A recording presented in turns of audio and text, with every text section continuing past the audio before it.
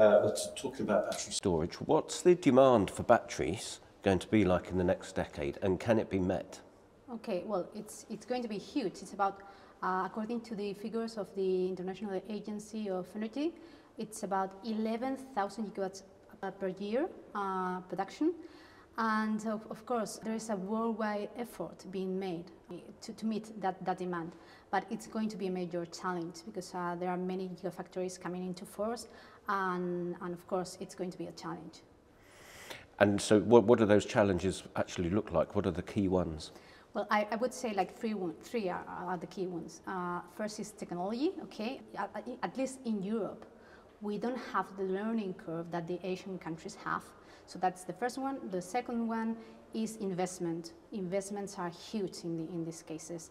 So it's going to be a huge effort in investment. Nevertheless, Europe is investing 3 times more than China in the last 3 years. So it's, well, I think that we can overpass that challenge as well. And the third one, I would say it's going to be jobs. So creating so much jobs that will be required to build complete value chains for energy storage and specifically for batteries is going to be a major challenge as well. But if all those challenges are met, and particularly perhaps the jobs one, what are the opportunities that then throw themselves open?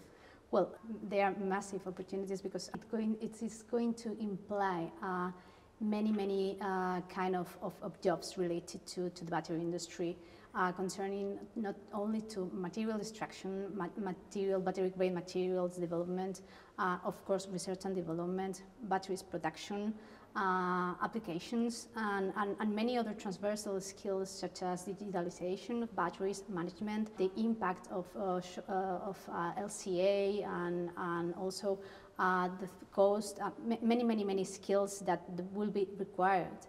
And also when we think that, there are many other value chains that will have a decrease in employment.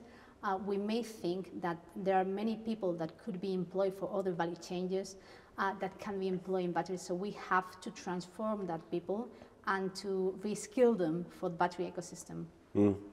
And talking about that value chain and transforming, how is the current value chain changing? Well, I think that, and Europe saw this about 4 years ago. The Asian countries have been investing in batteries for years and years now. Europe took the challenge and saw that to reinforce that ecosystem, we had to start from scratch. Europe is very strong when it comes to power electronics and applications, but cells and materials should be manufactured in Europe as well. So we reinforce all the battery value chain, and also taking into account the opportunities that comes within recycling. So this is why Europe pushed that policies in the battery value ecosystem.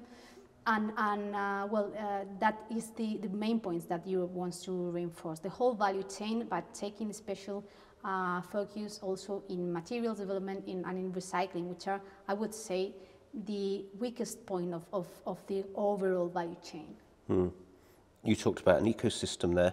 We're here in Bilbao. Mm-hmm. What's the battery ecosystem like here in the Basque country? Well, I think it's more or less a replica of the Europe battery ecosystem, having into account that we are a smaller region. But historically, there's been a massive investment of companies that manufacture modules, manufacture battery packs, that apply energy storage into different applications, mainly for stationary storage, I would say, not so much for automotive.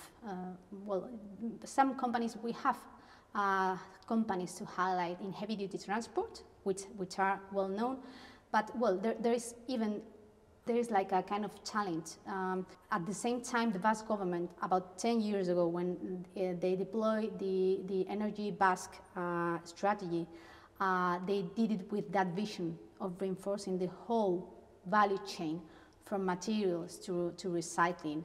And the outcomes, we are watching them already, because now we are deploying, just like a gigafactory, which is going to be the first in Europe that is going to fabricate like solid-state batteries. So this is a huge challenge for the whole sector, because they are the holy grail of the next generation of batteries. You've talked about a lot of innovation. What's the one thing that you're most excited about in the sector? Well, I have many things that I'm excited about. Something that we have not mentioned yet is heat electrification. There is going to be a huge opportunities on that when it comes to raising the efficiency of heat pumps, for example, or raising the rates of energy efficiency that you can target in an industry via using thermal storage applications, for example.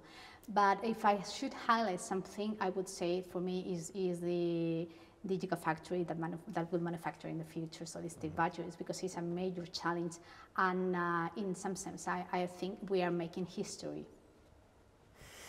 I think you are. I wouldn't disagree with that. Nuria, thanks very much for sharing your expertise with us today. Thank you. Thanks to you. Thank you very much.